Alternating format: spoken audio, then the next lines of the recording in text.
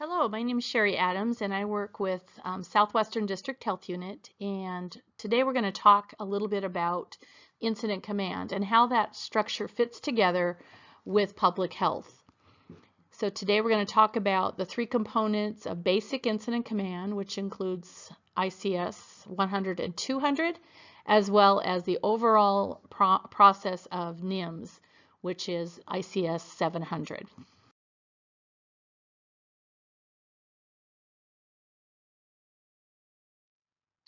So this whole process of responding to disasters isn't new. And after 9/11, President Bush decided, because of the way things happened back then and the way agencies were not able to communicate with each other, he put into play Homeland Security Presidential Directive Number 5.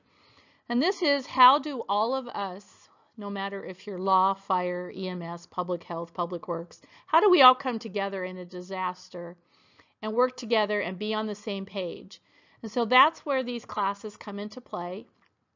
And it used to be recommended, but they are now mandated. So any agency that participates in a response for disasters needs to take these classes. So these are FEMA classes that are encompassing all the United States. So these are national preparedness classes, and so you take it in North Dakota and it works just as well in California. Homeland Security Presidential Directive Number 8 is how we work together with our national, with the federal partners.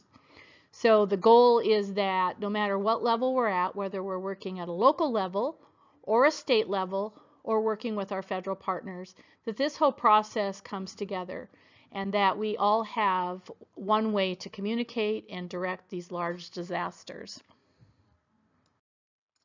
So what exactly is NIMS? NIMS stands for National Incident Management System.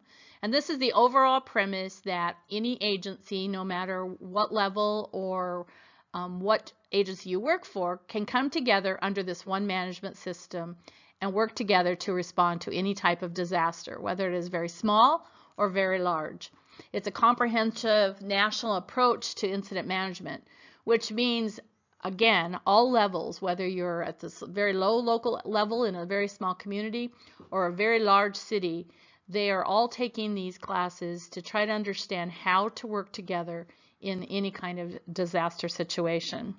This training is applicable across all jurisdictions, so it's relatively new to things as public health.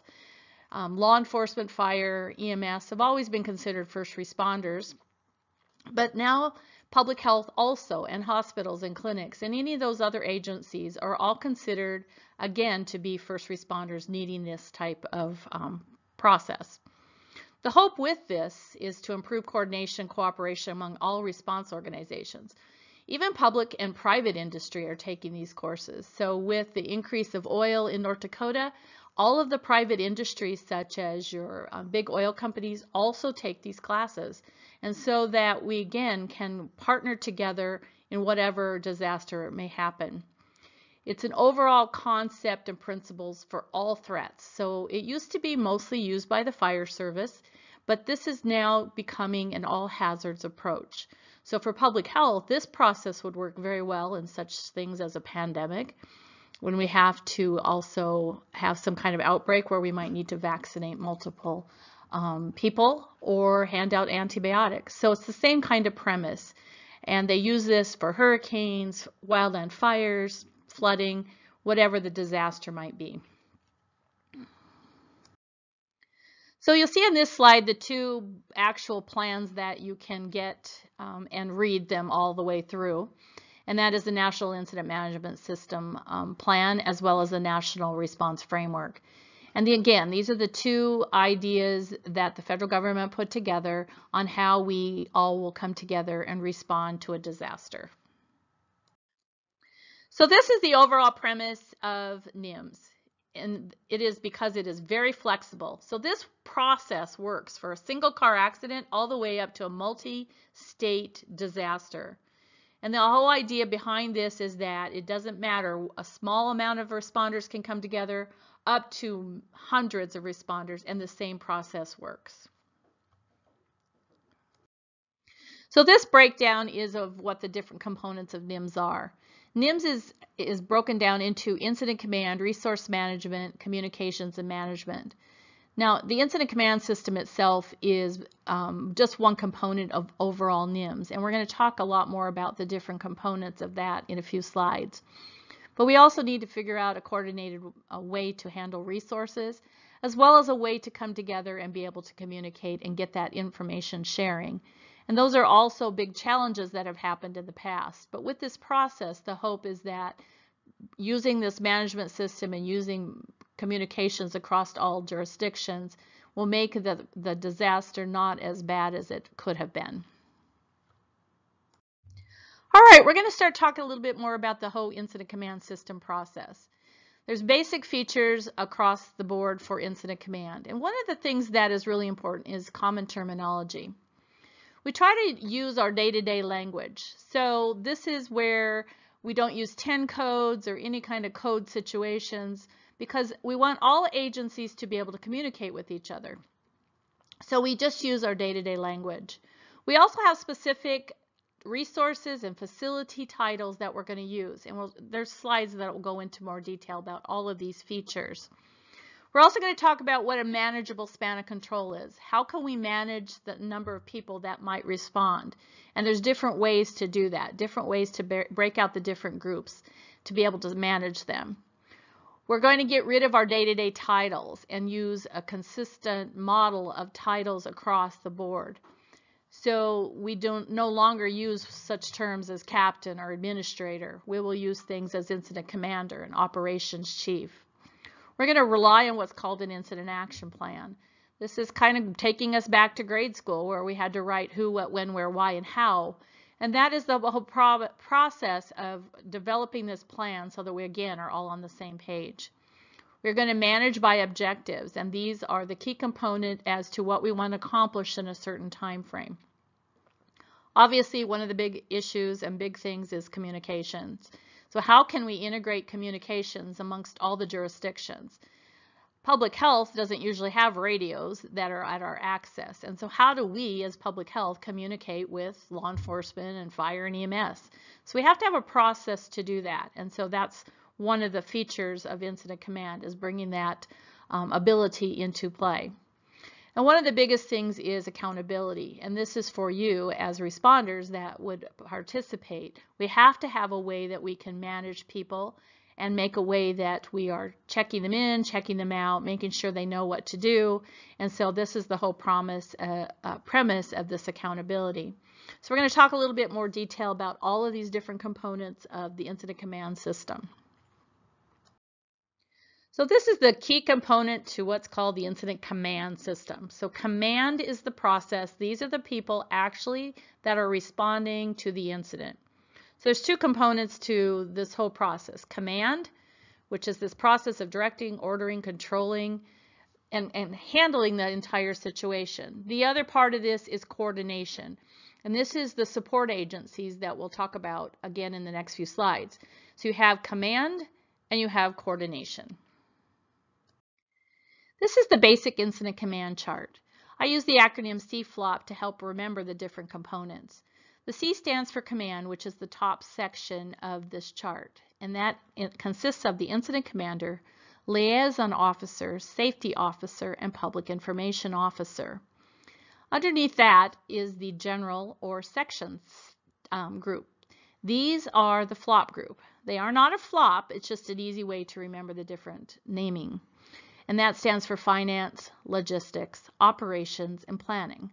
So this is the basic chart. These positions will never change no matter what the incident is.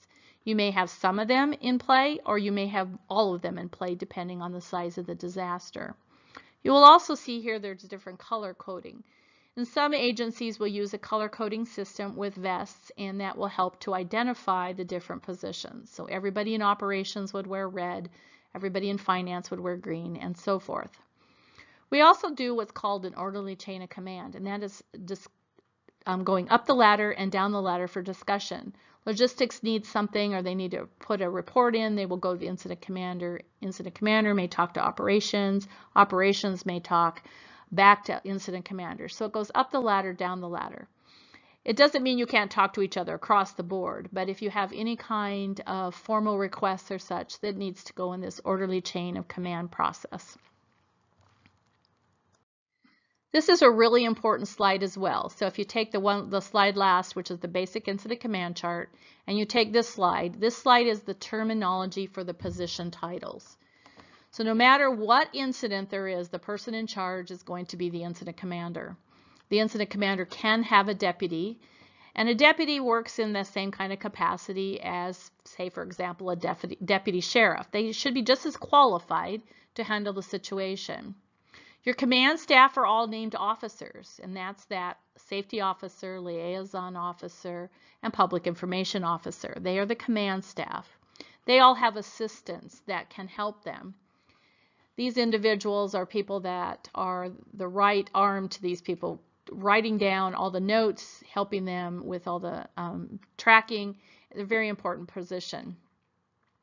You go down to the general staff or the sections. Again, this is the flop group, and they are all called chiefs. They can also have a deputy. We're going to talk more about the other positions, as they are all different breakouts underneath the finance, logistics, operations, and planning. So when you look at this format, in every situation, you're going to have an incident commander. That is the person in charge. You'll have various command staff, you'll have various general staff, and for that manageable span of control, we'll break it down into branches, divisions, groups, units, strike teams, and task force. This slide shows the different nomenclature for incident facilities. As you recall, we try to use the common terms, and that comes into play also with facilities. The incident command post is the location where the incident commander carries out the functions of responding to the incident. This incident command post can be a big building, it can be a tent, it can even be the back of a pickup truck. A staging area is where individuals and resources have been given an assignment, and they are ready to go out and respond to the objectives of that operational period. A base is a location where things are out of service. So these are things that may need to be refueled, maybe they need to be fixed, it may be people that need to sleep. So they are out of service for a certain time frame.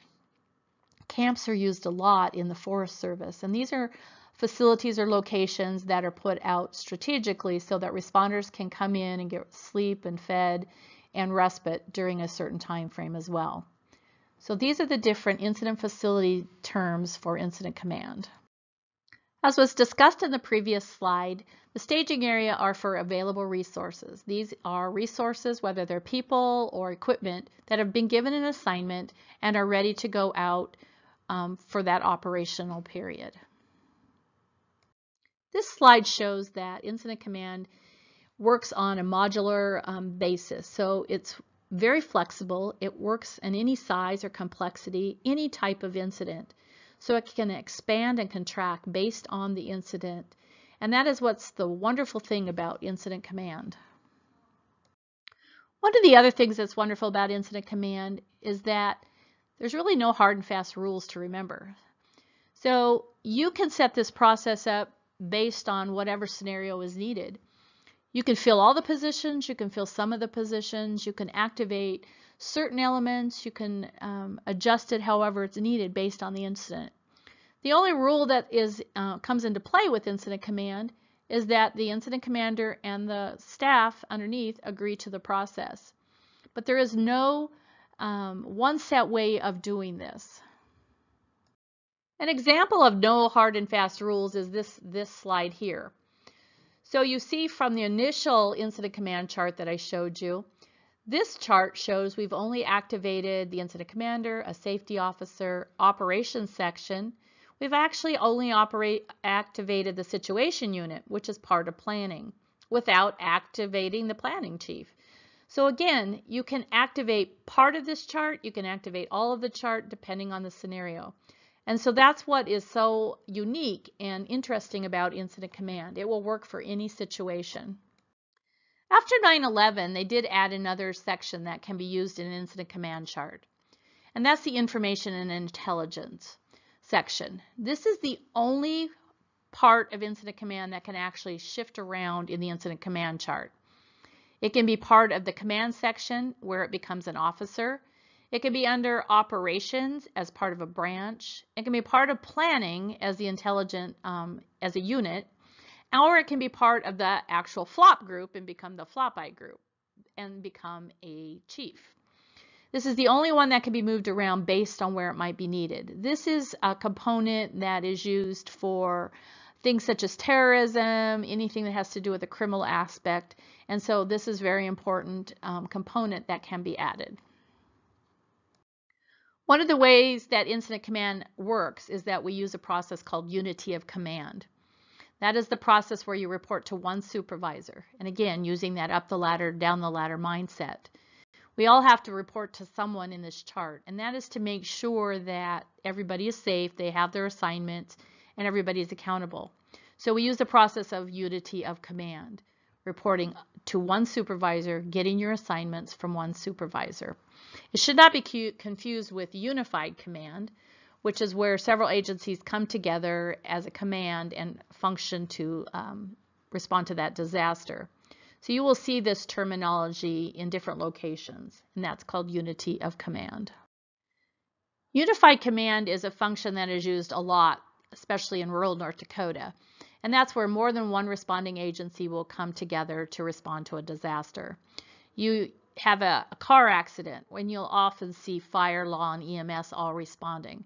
They all come together as a unified command to respond to that situation. And it does not have any of the different features of incident command. The only difference would be you may have more than one incident commander, but they are still all under the same process. Another type of handling a disaster is what's called an area command. This may be used in public health. For example, you have an outbreak of some kind, and all the counties or all the public health entities all may need the same resources. And so you might establish what's called an area command, where they come together and they try to figure out who needs what based on the priorities. This area command will set the strategies and the priorities based on life safety, incident stability, and preservation of property. You'll hear me talk a lot about that throughout this presentation. This area command also comes together and decides who gets what resources based on, again, life safety, incident stability, and preservation of property. We want to make sure that the objectives are met and each strategy is followed. And so you'll have an overall command process, and the other operations sections might be in outlying counties, they may be in different cities, and so you do this that are still close enough together. We use this process in the Southwest region because we're a district health unit. And so the main command center would be in Dickinson, and our other command processes would be in our outlying counties. And they would reach out to the main office and say they need these resources. We've seen this process also at the state level when there's flooding in multiple counties, where all the different counties report to the state and they say they need the same resources. And so the state will do a very similar area command and decide who gets what resources based again on life safety, incident stability, and preservation of property. In order for incident command to work, we have to have formal communication. And again, this goes on the premise of chain of command and up the ladder, down the ladder. We must receive our assignments, request resources, and report our assigned tasks and the progress of those tasks in this formal manner.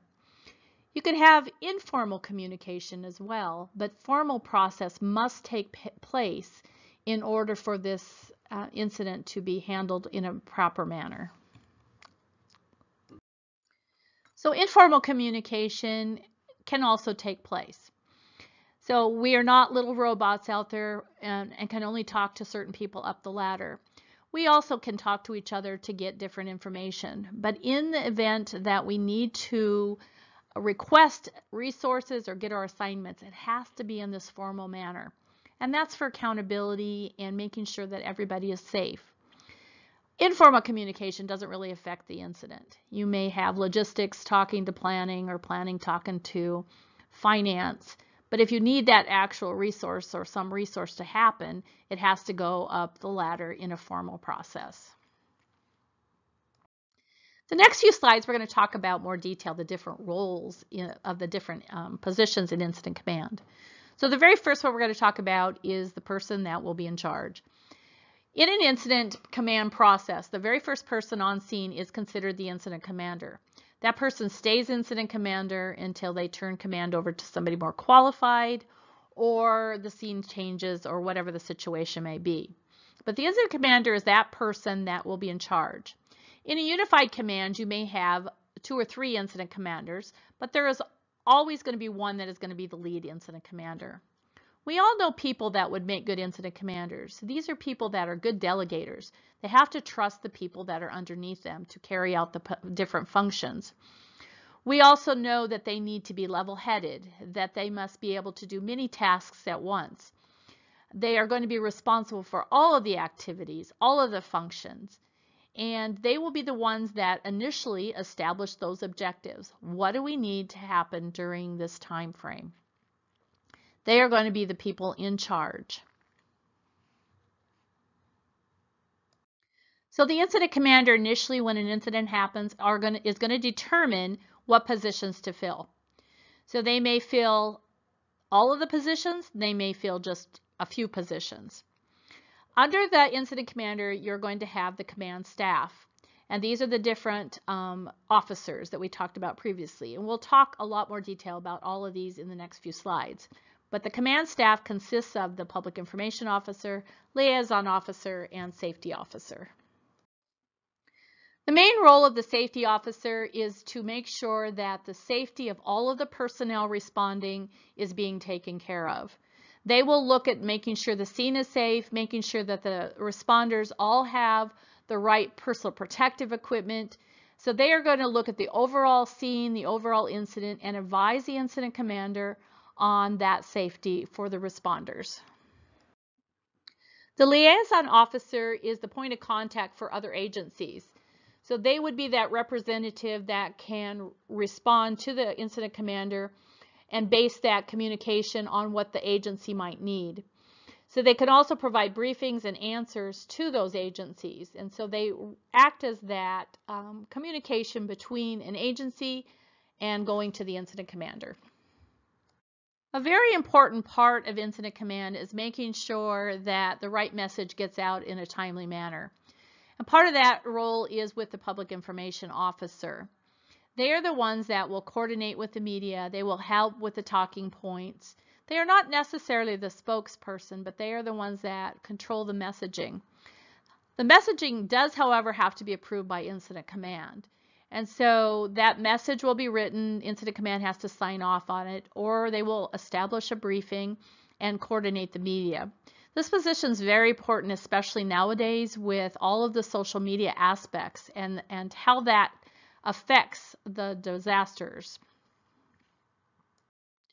So again, we've talked a little bit about the command staff. We're going to now go into the general staff or the sections.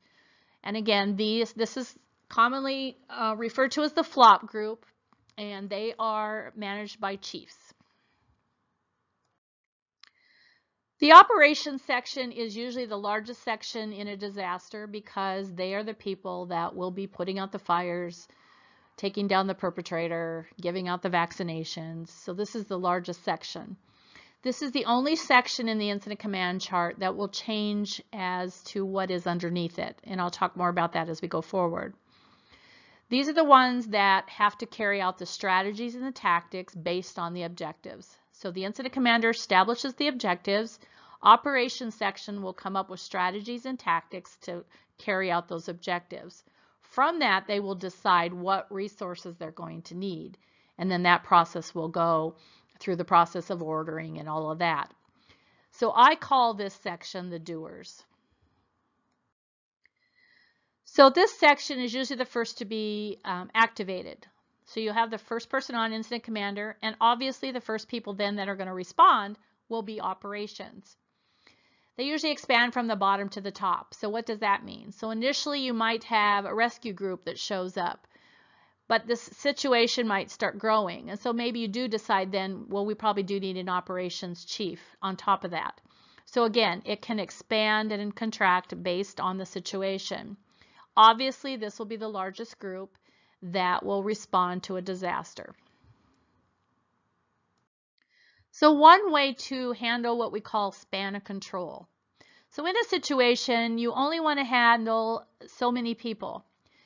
Basically, that was 3 to 7. They are kind of changing that mindset that maybe you can handle a few more than 7 people if the disaster is not very high stress.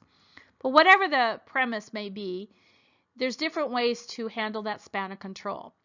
And under operations, and again, this is the only section that can divide it into these different things, you can have very different examples. For example, divisions. Divisions are divided geographically. So under operations, you could have the East Fire Division. You could have the West Fire Division based on what the need is. You may also divide it into groups. Groups are functional, and those would be like the perimeter control group, the vaccination group. It has a specific function. Or you can have branches, and branches can be either geographical or functional. So you could just have a basic thing such as a law branch, a fire branch, a public health branch. And so under operations, these are the only things that may be added or changed. Under logistics and finance and planning, you have specific units or sections that are already pre-established. Only under operations do you add and subtract these different types of things to handle span of control. Many of the different types of incident command systems I've seen out there use a lot of branches and use a lot of groups. So there are other ways to handle span of control under operations. And again, this component or these components here are just for operations. So you may put together what's called a task force. A task force is what is seen in picture C. That is a mixture of different entities coming together. You may have a law person, a fire person, an EMS person, a public works person coming together and being assigned a specific task. You may have what's called a strike team, which I think FEMA is changing that to a resource team, but those are like components. That would be like you would see in the picture A. 3 fire trucks going out for a specific mission to strike and take care of that. Or you may have what's called a single resource. This could be an environmental health specialist. This could be a hazmat technician. This could be a meteorologist. This is a single resource going out or being activated for a single purpose. And that would be like picture B. So if you think about the big picture, under operations, it can be divided into branches. It can be divided into groups, division, task force, strike teams, and single resources. Whatever may happen under operations, this is the only group where this changes and this terminology changes. The naming of task force, strike team, single resource, divisions, group, and branches, that nomenclature stays the same. What does change is the types that are under there. For example, you may not always have a fire branch. You may not always have a strike team. It's going to be based on what the disaster is and what you need.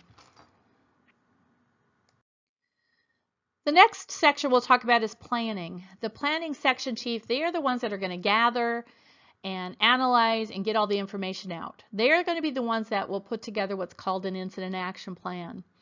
During a disaster, you usually have what are called operational periods. In most disasters, that operational period is like a 12-hour shift. And during each of those operational periods, that's where the incident commander comes up with the objectives. That's where operations comes up with strategies and tactics. And this is where the planning section will compile what's called the incident action plan. What needs to be accomplished during that next 12 hours. The planning section is the group that will coordinate all of the different materials, all the different forms, and put it together for one plan and bring that to the different meetings that happen throughout that operational period. I call the planning section the what-ifers because they are the individuals that are always thinking what if? What if the weather changes? What if the road closes? They're going to be the ones monitoring the situation. They're going to be the ones documenting all of the things, writing the incident action plan, and preparing what's called the demobilization plan. They are the ones that are going to be always thinking about, do we have the right resources? Do we need to get in more resources? And planning for that next operational period. You will see under the planning section there are 4 set units: resource unit, situation unit, demobilization unit, and documentation unit. You may actually have people running those units, or you can have the planning section chief be in charge of all of them or part of them, so depending on what you need. What doesn't change under this is the nomenclature for these 4 units. As you remember in the past slides, operations is the only one that can change what's underneath them. So in this particular section, resources are going to be monitoring the resources, situations, monitoring the situation, demobilizations, going to be thinking about getting rid of resources that are not needed anymore, and documentation is very important, making sure all of the forms and all of the things that are being documented are being kept. The next section is logistics. Logistics are the people that get everything you need based on the requests. I always liken this to Radar O'Reilly of MASH, the old TV show MASH, where he could get anything you needed, any process that was there, he could find it. So this is the logistics section. So if planning is the what-ifers and operations are the doers, logistics are the go-getters. So these are the people that are going to be responsible for all of the support and service needs of the incident. So as with planning, these are set positions under logistics. So you have the service branch, and under the service branch, this takes care of all the needs of the responders. So they have to set up a communications plan, which is how can the responders talk to each other. A medical unit, which is how would the responders be taken care of if they got injured. And probably the most important group, the food unit, making sure everybody is fed. And so under the service branch are all the things that try to fit the needs of the responders. On the other side of that is the support branch. And these are for everything else. These are for supplies, for facilities, for ground, everything else that you might need to be able to support the incident. Now again, if you do not fill the positions underneath with actual people, the logistics chief would be responsible for filling those roles. So you may have a logistics chief in a very small incident that's also taking care of food, figuring out a communications plan, figuring out the medical unit. But in a very large incident, you're most likely going to divide this into all these different units to make sure that everybody is taken care of. Again, the medical unit is part of logistics, and this is a medical plan. So what this is that there has to be a process in place in case a responder gets hurt. It may be an ambulance that is pre-positioned in a specific location. For public health, we often do a mass vaccination clinic, and inside our mass vaccination clinic, we have an area that if somebody got injured, it'd be like a first aid station. And so we want to make sure that any of the responders that get injured have a place to be taken care of prior to maybe having to ship them to a facility. The last section that we'll talk about is the finance and administration. This is a very important position, often not given the same level of respect as some of the other positions because they're kind of on the back scenes. But they are responsible for all of the financial part of an incident, all the costs. They also take care of all the contracts. They track the personnel, the timesheets. They also do workers' comp claims. They work very closely with logistics, making sure that everything's being tracked, costs are being paid. And so a very important role are the finance and admin people. So under finance, you also have units: the time unit, procurement unit, compensations and claim unit, and the cost unit. Again, if you do not have specific people, the finance chief will be in charge of all of those. So tracking time and all of the people, if you think of a very large incident, just monitoring all the timesheets and making sure everybody is being able to be paid is a very large responsibility. Having contracts, making sure that what the operations section is needing to carry out the objectives can be paid for, making sure the right equipment is being handled and processed. Obviously, if anybody gets hurt, this is a very big situation that can happen, and you want to make sure that they are covered. And tracking all the costs. So you might hear in different incidents or different disasters, this is costing 25 million, this is costing $1 billion. That is all being tracked and monitored by the finance section. Okay, this slide tells us again, the first person arriving on scene is considered the incident commander. This will take place until a higher ranking person comes, or maybe somebody that better fits what is happening out there. Or if it's a long-term situation, they just may need to have a different incident commander because of fatigue. An example of this is you come on scene to a car accident. The law enforcement may be the incident commander. It may be then changed over to EMS based on the situation, maybe turned over to fire if they have to do extrication. So again, depending on the scenario will depend on, again, who's going to be incident commander. But the rule of thumb is the first person on is the incident commander until otherwise changed. So in very large incidents, you may want to have what's called a deputy incident commander. And deputy just means that. They are just as qualified to handle the situation as the incident commander. You will see this in very large incidents because the incident commander may need to go to different meetings or briefings, and then the deputy incident commander can fill in the role of as being on scene. There are also different personnel that are involved in the incident command process. And one of those is the agency representative. This is an individual that's actually assigned to that agency assigned to the incident from an assisting agency. And this makes a lot of sense because they will know their agency better than anybody else. And so sometimes you will hear of an agency representative also on scene.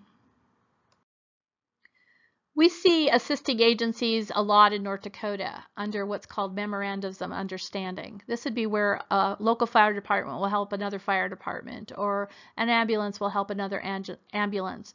They will be called on as mutual aid to assist in the incident. They still fall under the incident command chart, may be part of the operations, but assisting agencies are utilized a lot on our day-to-day incidents. Cooperating agencies can also be part of the incident command process. This may be an agency that will give different resources, but not actually send the personnel or be part of that actual on-scene response. For example, you see this a lot during the flooding time when different agencies would hand over pumps. And so they were cooperating by giving different resources. The incident command process actually used the pumps, but the agency was one that was able to help out by cooperating and giving different resources. We also talked about the importance of having assistance. When you're in an incident and things are very hectic and you need to be documenting everything, this person or these persons are very important in the fact that they can be the ones writing down the information. They can be the ones trying to coordinate the documents.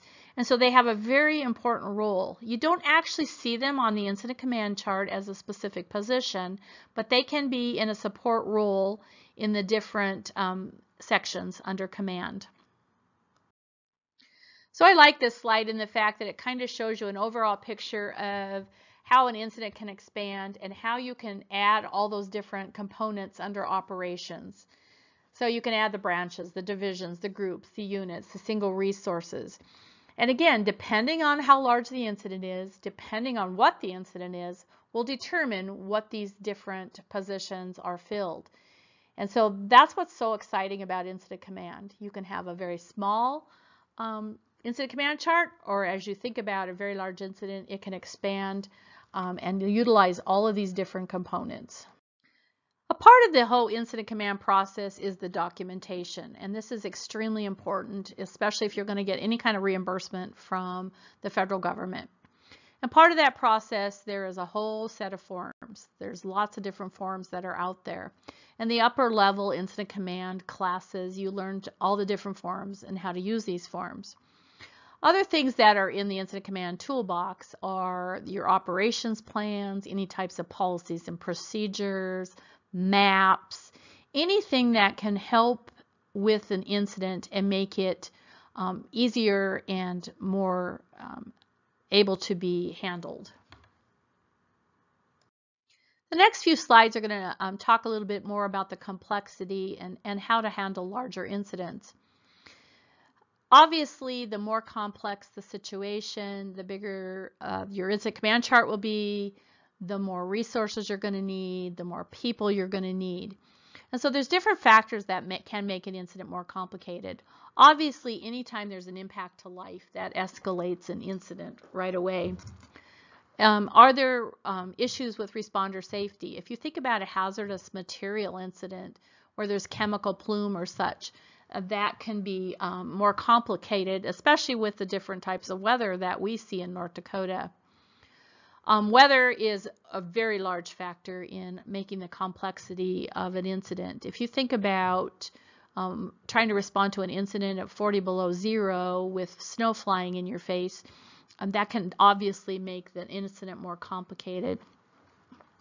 Anytime there's a likelihood of cascading events, if you think about Katrina and how it initially hit Louisiana and how that event became even more complicated after the levees broke.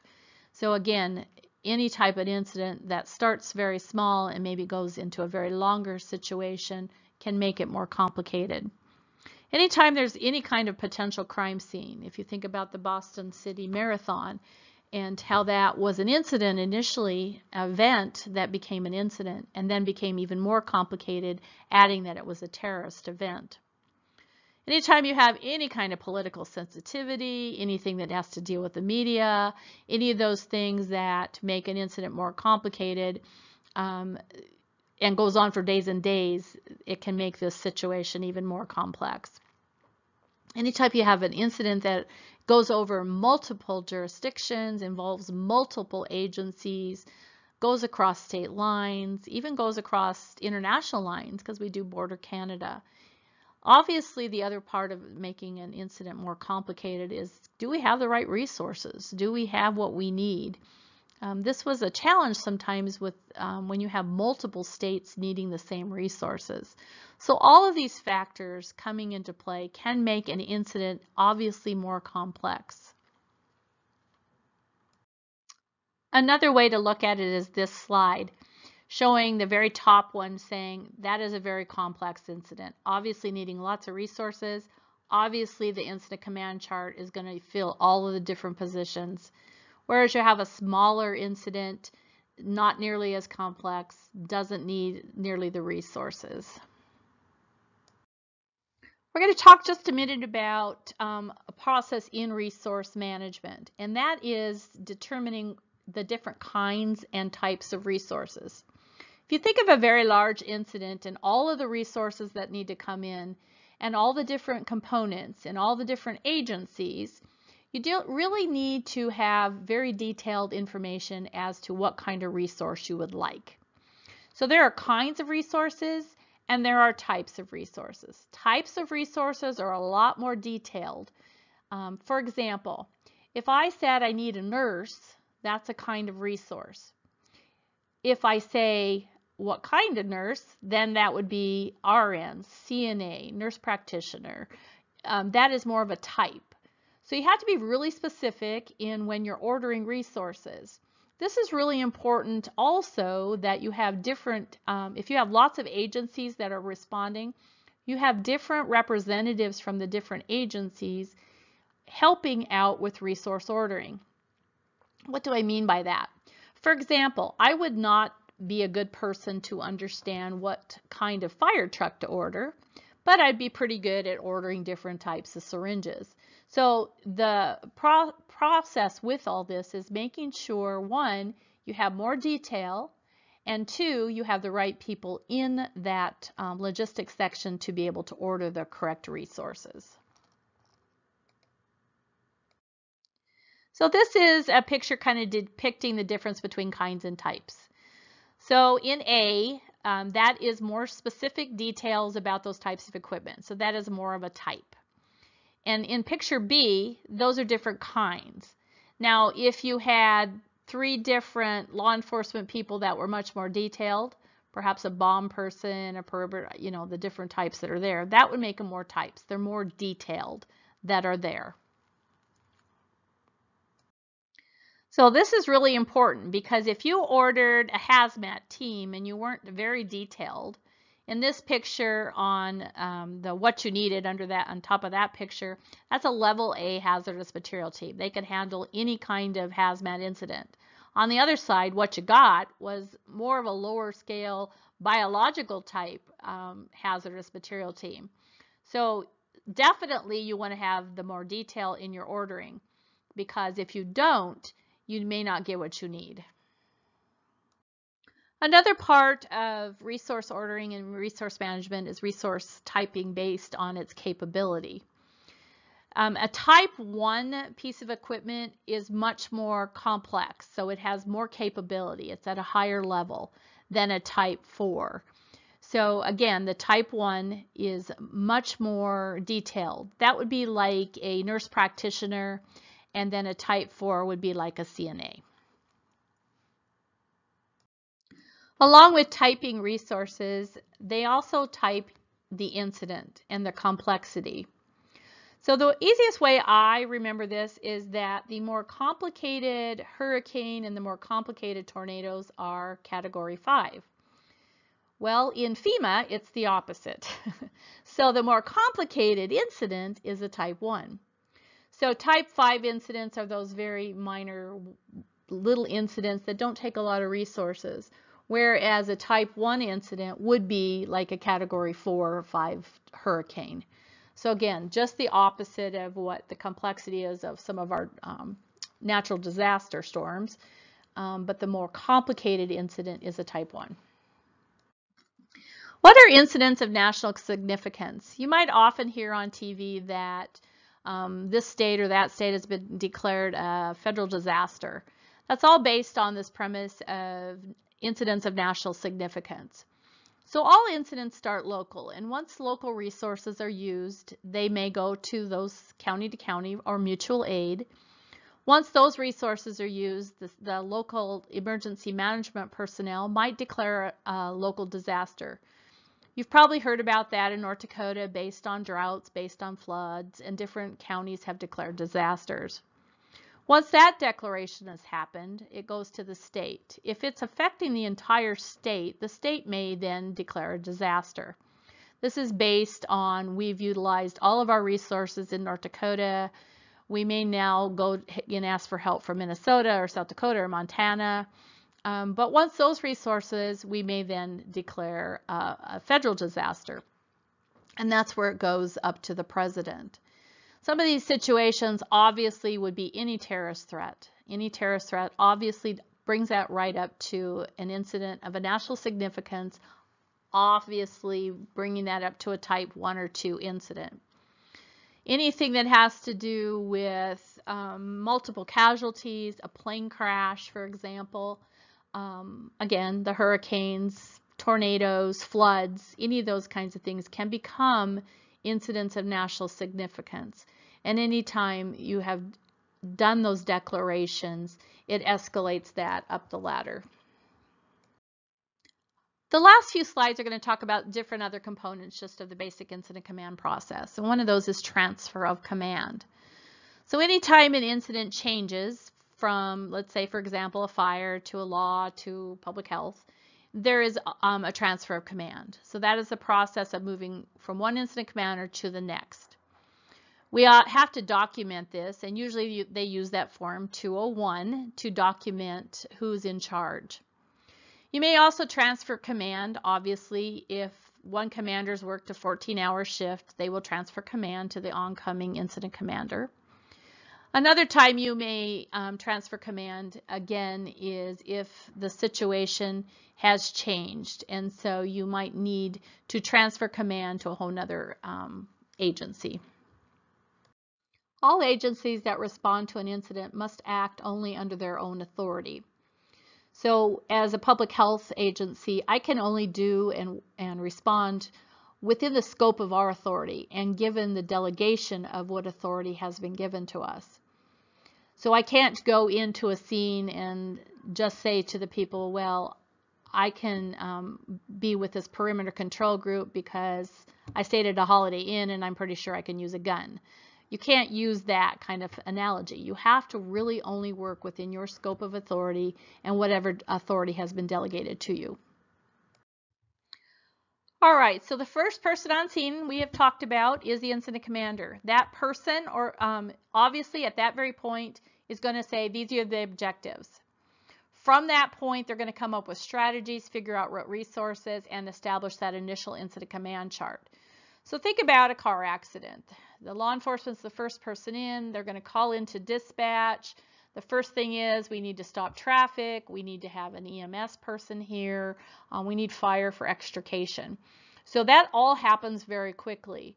In a very large incident, obviously this is a more detailed, planned scenario in the fact that you would actually fill out the incident action plan, come up with a set of resources, figure out your incident command chart. So it all comes into play initially, no matter what the size of the incident is. So the overall priorities, and this is true for all levels, whether you're at the lowest level of local, all the way up to federal government, every objective is based on what I call the acronym LIP. Life safety of the responders first, then the people they're helping, incident stability, and preservation of property. All goals and objectives are based on these three priorities. So from those priorities, the incident commander will set their objectives. This needs to state what happens, what needs to be accomplished.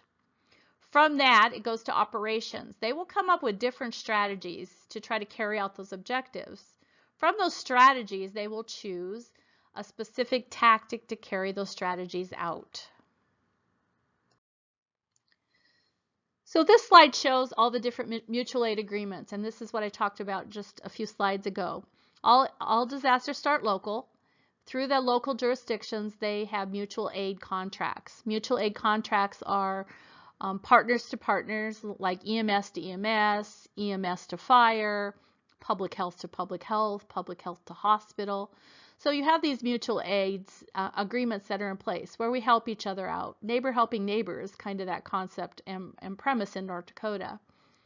From that, there's also what's called the Emergency Management Assistance Compact. This is where states help states.